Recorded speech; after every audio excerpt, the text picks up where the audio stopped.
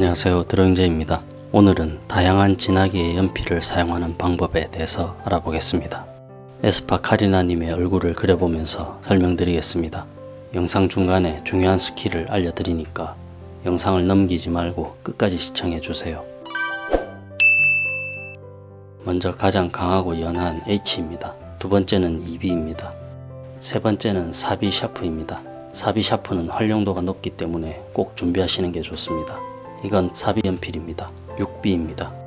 8B입니다. 8B 전보 연필입니다. 이거는 연필 사러 갔는데 굵고 큰 연필이 있어서 호기심에 충동 구매했습니다. 뭐 이런 연필도 있다는 소개 차원에서 한번 넣어봤습니다. 마지막으로 9B입니다. 오늘 소개할 연필 중에서 가장 무르고 진합니다. 그러면 순서대로 연필의 진하기를 한번 보겠습니다. 진하기 비교를 위해서 연필마다 비슷한 힘을 사용했습니다. H는 확실히 톤이 연하죠. 연상보다는 연하가 좋습니다. 2B입니다. H하고 진하기가 확실히 차이가 납니다. 앞에 숫자 없는 그냥 B를 사용하는 사람도 있는데 큰 차이가 없기 때문에 2B부터 사용하시는 걸 권해드립니다. 가장 많이 사용하는 4B 연필입니다. 적당한 진하기와 연필심이 잘 부러지지 않는 정도의 강도를 갖고 있어서 연필 그림에서 가장 많이 사용됩니다. 마찬가지로 4B 샤프도 활용도가 아주 높은 연필입니다. 6B 연필입니다. 8B입니다. 4B 연필 다음으로 제가 가장 많이 사용하는 연필입니다. 일반적으로는 6B를 많이 사용하지만 저는 8B를 더 선호합니다. 8B가 있으면 6B를 거의 사용하지 않게 됩니다. 8B를 구매하시는 것이 활용도 면에서 더 좋습니다. 마지막으로 9B 연필입니다. 아씨 빠지네. 9B 연필부터는 연필 강도가 많이 무른 편이라서 이렇게 같은 힘을 줘서 그릴 경우 부러질 수 있습니다. 연필 각도와 힘 조절을 조합해서 사용하셔야 됩니다. 8B 전보 연필은 연필이 굵다는 것 뿐이고 진하기는 같습니다. 괜히 충동 구매한 것 같습니다. 그리고 추가로 한 가지 더, 제가 많이 사용하는 연필콘테입니다. 아씨 또 빠졌네. 9B하고 마찬가지로 이렇게 심이 물러서 잘 부러집니다. 쇠 빠지게 깎아서 그리려고 하면 바로 빠집니다. 9B하고 연필콘테는 그려서 닳는 것보다 빠먹는 게 더 많습니다. 연필콘테는 연필의 빛 반사를 보강하기 위해서 주로 사용합니다. 영상으로 촬영하면 빛 반사 때문에 9B가 더 연해 보이지만 실제로 사용해보면 진하기는 비슷합니다. 물론 제가 촬영 기술이 미숙해서 그럴 거라고 생각합니다. 뭐 캐논 카메라 탓일 수도 있고. 이렇게 다양한 진하기의 연필을 사용해서 색표를 만들어 보겠습니다. 아씨 너무 크게 그렸습니다. 이걸 언제 다 칠하고 있노? 그냥 색표는 취소, 안 그리겠습니다. 이렇게 많은 종류의 연필을 어디다 쓰냐고 물어보시는 분들이 있습니다. 연필은 다양할수록 좋은 그림을 쉽게 그리는 데 도움이 됩니다. 오늘 영상을 보시고 적절한 사용법을 배워서 사용하신다면 그림의 퀄리티가 더 좋아지고 그리는 과정도 쉽고 재미있어질 겁니다. 간단한 예를 들어보면 이렇게 속눈썹을 그린다고 할 때 일단 9B로 진한 속눈썹을 그린 다음에 H를 사용해서 연하고 얇은 속눈썹을 그리면 자연스러운 속눈썹을 쉽게 그릴 수 있습니다. 속눈썹은 샤프를 사용해서 그려도 효과적입니다.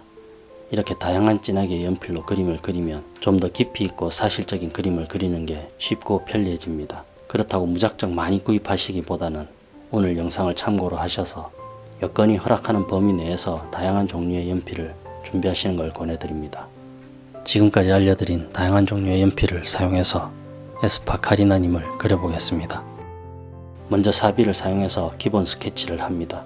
빛을 받아서 밝은 부분 같이 아주 연한 스케치가 필요할 때는 2B나 H를 사용해서 스케치하시면 됩니다.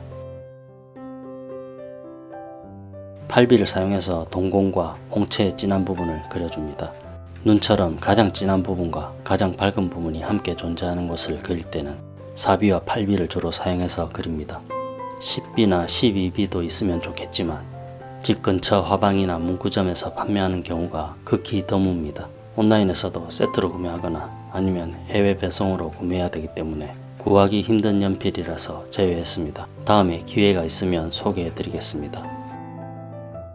휴지를 사용해서 부드럽게 만들어 줍니다. 세밀한 묘사가 필요한 부분은 4B 샤프를 사용해서 그립니다. 앞에서 얘기했듯이 속눈썹을 그릴 때는 샤프를 사용하면 편리합니다. H연필을 사용해서 아주 가늘고 연한 속눈썹을 그려줍니다. H연필을 사용해서 연한 부분을 그려주면 힘 조절을 못해서 진하게 그리게 되는 실수를 줄일 수 있고 가늘고 부드러운 털을 자연스럽게 표현하는 데 효과적입니다.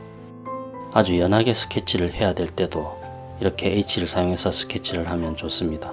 그러면 스케치 자국이 거의 남지 않게 그릴 수 있습니다. 눈썹의 진한 털은 8B를 사용해서 그립니다. 붓을 사용해서 눈썹의 털을 부드럽게 만들어줍니다. 붓털로 눈썹 털을 정리하는 겁니다. 털털하죠? 붓과 휴지로 문질러서 부드럽게 만든 눈썹을 8B를 사용해서 털 가닥을 한 번 더 그려줍니다. 그런 다음에 찰피를 사용해서 정리합니다. H연필을 사용해서 눈썹 안쪽하고 위쪽에 가늘고 연한 털을 그려서 눈썹을 좀 더 풍성하고 자연스럽게 만들어줍니다.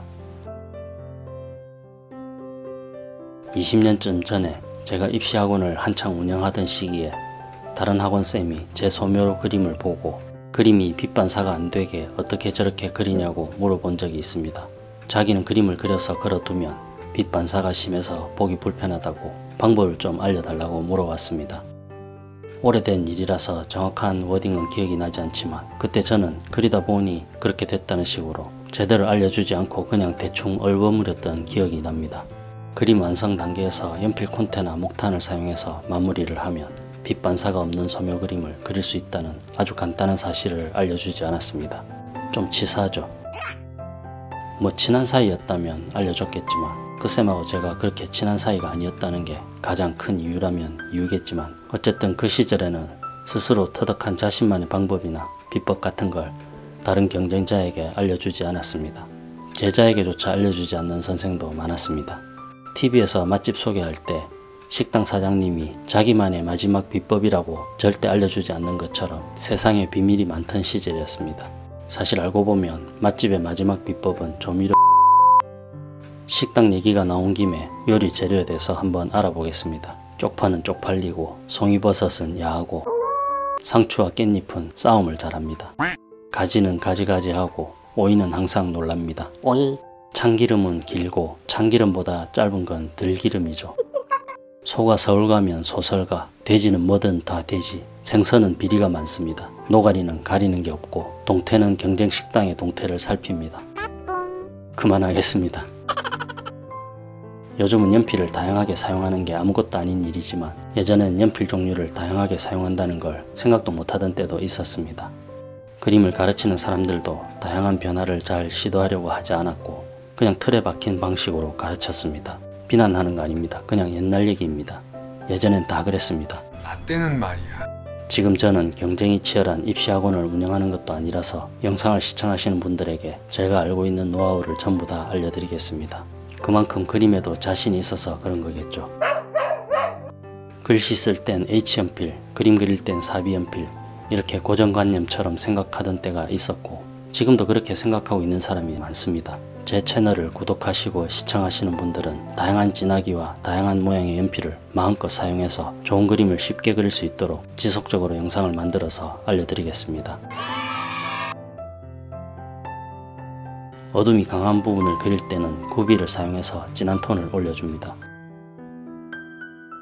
얼굴의 기본 톤을 올릴 때는 4B를 사용합니다. 콧구멍은 빛 방향하고 얼굴의 각도에 따라서 눈동자만큼 진한 색으로 그려야 될 경우가 많습니다. 아주 진한 색은 8B나 9B를 사용해서 그립니다. 앞에서 소개했던 충동 구매한 전보 연필도 사용해 보겠습니다. 예전에는 주로 칼로 연필을 깎아서 사용했지만 요즘은 귀찮아서 칼을 사용하지 않고 연필깎이를 사용하고 있습니다. 연필깎이가 세 종류나 있지만 이놈의 전보 연필에는 맞는 구멍이 없습니다. 오랜만에 칼로 깎아서 사용하려니까 귀찮습니다. 연필심이 굵으니까 넓은 부분을 칠할 때 도움이 될 것 같습니다. 큰 그림을 그릴 때나 머리카락 전체 톤을 빨리 올릴 때 사용하면 편리하고 좋을 것 같습니다. 에스파 카리나님을 2번 연달아 그렸습니다. 이목구비가 너무 뚜렷하게 생겨서 그림으로 표현하기 좋은 얼굴입니다. 아직 에스파를 알아가는 중이라서 예쁘단 말밖에는 할 말이 별로 없습니다. 남자 얼굴을 그려달라고 요청하시는 분들이 있는데 다른 영상에서도 말씀드렸지만 저는 남자 그리는 걸 별로 좋아하지 않습니다. 사실 극도로 싫어합니다. 그리고 쎄 빠지게 그려봤자 조회수도 안 나옵니다. 쎄만 빠집니다. 그렇지만 남자 얼굴 그리는 영상도 필요는 할 것 같아서 영상을 준비해볼까 합니다. 얼굴 전체를 다 그리는 건 너무 지겨우니까 전체보다는 눈, 코, 입 같이 부분을 그리는 강의 영상에서 남자를 그려보겠습니다. 연필 종류가 다양하면 다양한 진하기로 그림을 그릴 수 있어서 그림의 밀도가 풍부해지고 그리는 과정도 훨씬 편리하고 좋습니다. 그렇다고 연필 종류가 또 너무 다양해도 뭘 사용할지 고민한다고 정신사납습니다. 개인에 따라 선호도의 차이가 있겠지만 H, 4B, 4B 샤프, 거기다 8B나 9B 이렇게 4가지를 갖추고 있으면 가장 이상적이고 좋습니다. 오늘 소개해드린 연필 외에 좀 더 다양한 종류를 사용해보다가 자신에게 맞는 걸 찾아서 사용하시는 것도 좋은 방법입니다. 지금까지 에스파 카리나님의 얼굴을 그려보면서 다양한 진하게 연필 사용법에 대해서 알아봤습니다. 영상이 마음에 드셨으면 구독과 좋아요, 전체 알림 설정 부탁드립니다. 시청해주셔서 감사합니다.